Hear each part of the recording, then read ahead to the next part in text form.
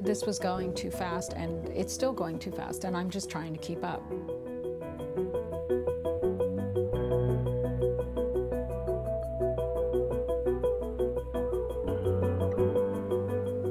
When we did the pop-ups, he was working very, very long nights. He came home and he had like blisters on his feet. It was brutal. He's so young, and this is what his life is like right now. It's just so much. You just don't expect it, like for your kid to get famous.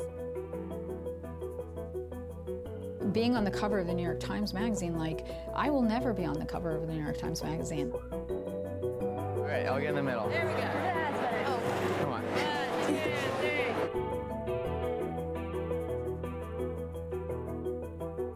Anything I do is so I can cook and cook better.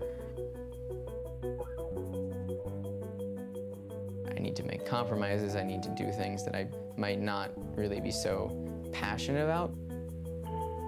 It's how far out of my comfort zone that I'm willing to go to execute the dream that I want to execute.